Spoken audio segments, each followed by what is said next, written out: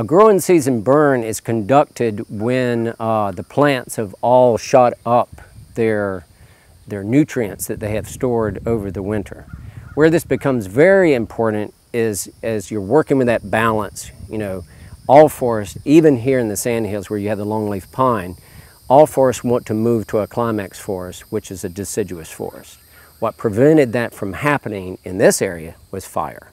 So you have the oaks who are always competing with the longleaf for growth potential. If you go in during the growing season and hit an oak with fire after it's put up all its energy, you'll get a much better result in killing back those oaks, which releases the longleaf and all the floor species.